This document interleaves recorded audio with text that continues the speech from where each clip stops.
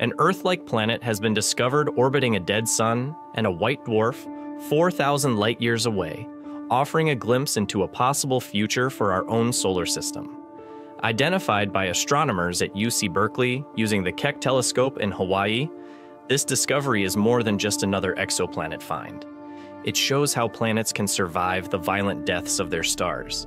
In this video, we'll explore the details of this groundbreaking discovery, why it's so important, and what it reveals about the fate of our own planet.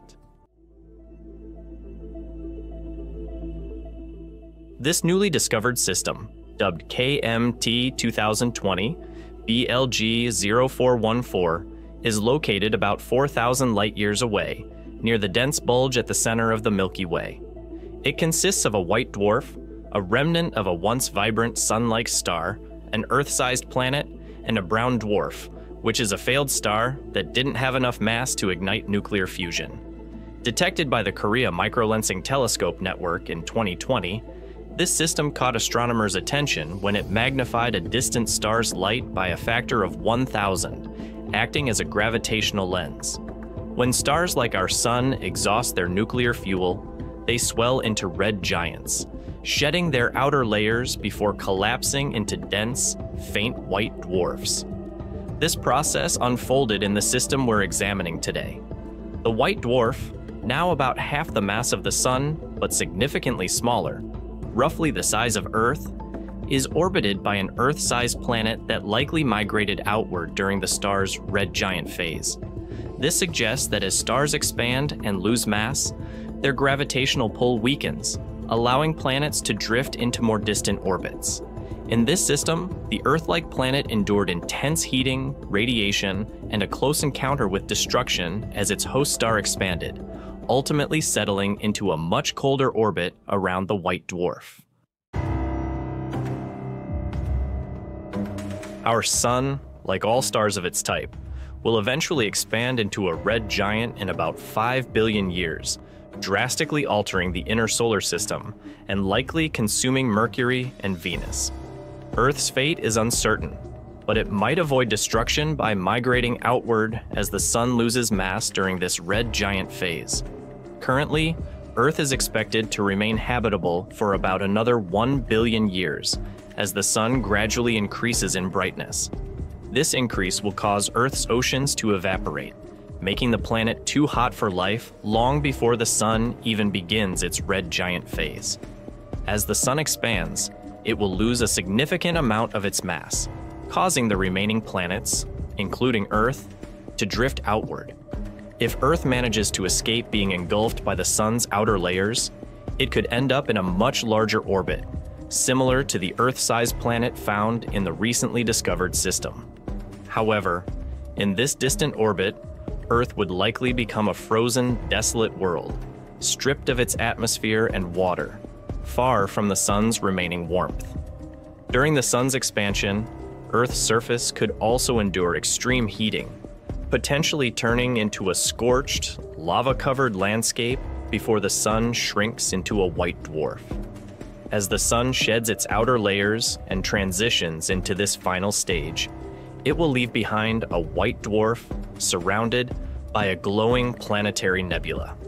According to Kaiming Zhang, study leader and postdoctoral fellow at UC San Diego, we do not currently have a consensus on whether Earth could avoid being engulfed by the red giant Sun in 6 billion years. However, there is still a glimmer of hope for life beyond Earth. As the Sun's habitable zone moves outward, icy moons like Europa, Ganymede, and Enceladus could warm enough to support liquid oceans, offering potential refuges for future generations far from a dying Earth.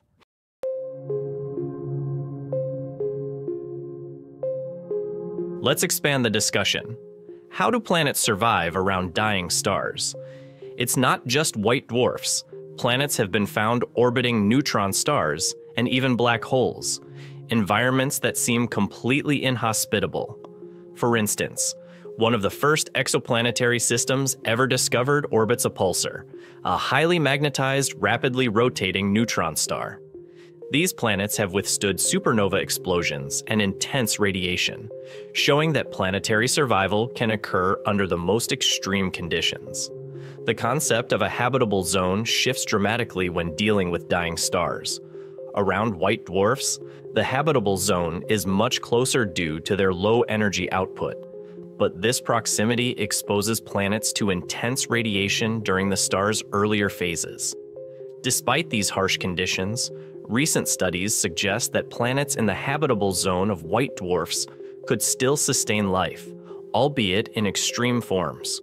Life might adapt to lower light levels, survive on geothermal energy, or develop deep below the surface to avoid harmful radiation. Also, rogue planets, which drift through space without a host star, could have subsurface oceans warmed by internal heat, providing potential niches for life.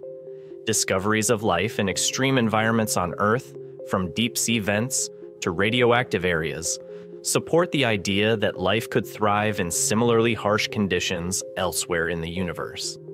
Microlensing has revolutionized the discovery of such systems, allowing astronomers to detect planets around faint, distant, or non-luminous objects, like black holes, something that traditional methods like transit or radial velocity techniques struggle to achieve.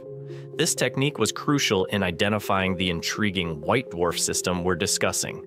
When a star or planetary system passes in front of a more distant star, its gravity bends and amplifies the background star's light, acting as a natural magnifying glass that reveals hidden planets and other celestial bodies. White dwarfs, often described as cosmic graveyards, illustrate the fates of planets and asteroids that venture too close. Many white dwarfs exhibit debris disks, disrupted planetary material, or metal-rich atmospheres, clear signatures of destroyed worlds. These remnants provide valuable insights into the evolution of planetary systems after their stars die, showing how some planets manage to survive, albeit in drastically altered states. This information helps us understand the resilience of planets in extreme conditions and the dynamic processes that shape the remnants of once thriving star systems. Thank you so much for watching. If you enjoyed this video, don't forget to like, subscribe, and hit the notification bell so you never miss an update. Let us know your thoughts in the comments below. What do you think about the future of our solar system? Stay curious, and we'll see you in the next video.